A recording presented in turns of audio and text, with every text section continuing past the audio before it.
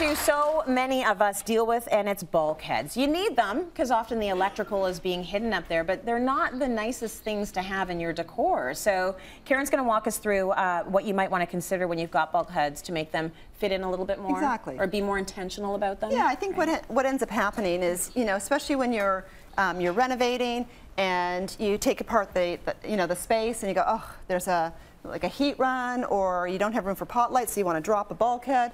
So in this case, what we want to decorate them. We want to make them look like they're not there and that they have a purpose. Right. Okay. So take a look at this before picture of a kitchen. So here, what we're looking at is, you can see that on the left-hand side there's a huge bulkhead. It sticks out into the room. The light fixture isn't centered on the window, and then on the right-hand side there isn't a bulkhead. So what we did is we brought the bulkhead through on both sides, right, and we dropped the ceiling. Woo! Yeah. Because all of a sudden it looks like it's supposed to look that way. Right. Everything's symmetrical. The lighting's in the middle. Turned it into a feature. Exactly. Turned it into a feature. So it's now a coffer as opposed to a bulkhead. Right. I love that idea. Yeah. This dining room, same sort of situation. So take a look at it, and you can walk us through what's happening there. Yeah. So on this one, you can see that there's a quite a large wall unit on the wall, and we wanted to relocate that wall unit and put a fireplace in. Oh, okay. But we didn't have anywhere to run the venting for the fireplace. So we created a bulkhead, and across the top we put built-ins underneath it. Right. And that way everything is hidden. You don't even know it's there. That's so good. You're really good with the built-ins. Yeah. I like built-ins a lot. You love a built-in, right? I do. Especially for someone who's never in a home more than 2 years. That's crazy, actually, come to think of it. The last house, believe it or not, we were there for 6.5 years. That's got to be a record for you. I got attached. You got attached. Yeah. And now you're gone. Now we're gone. Yeah. I'm in a rental. Okay, we've got a powder room, 2 befores now to show you. So walk us through what's happening. So this powder room is crazy. It's the house is really big, but the powder room only had 7-foot ceilings and had this panel detail. And above it was all this open space. So when you walk down the stairs, you can actually see the top of the ceiling of the powder room.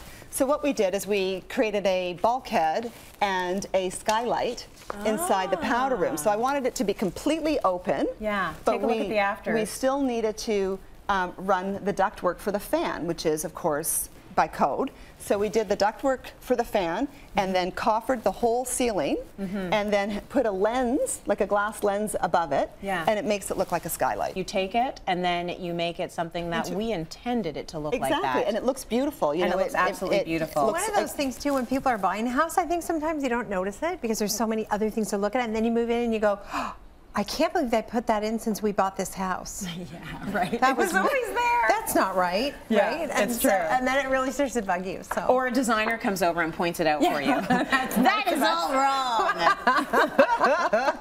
All right, we've got a condo kitchen as well now. This one is absolutely gorgeous. So this is a before. Yeah, so this one really had a lot of problems with it. There was no lighting down the center. The lighting was all in the bulkhead on either side. There was duct runs all the way through. So we gutted out the whole kitchen and we shifted everything into the cabinetry, above the cabinetry. So now when you look at the after, believe it or not, everything is behind that hood fan, behind or above the cabinets, and it's all hidden away. It's beautiful. And then we did 2 surface mount fixtures that added a decorative element, and it just looks smooth and continuous, and it actually makes the kitchen or the space always look bigger because your eye is continuously drawn past whatever that bulkhead was. That's right. It's going right down that line. Yeah. Really good tips there for what you can do if you've got the bulkheads. Sometimes you need to create them, right? Sometimes to make it work. We create them a lot.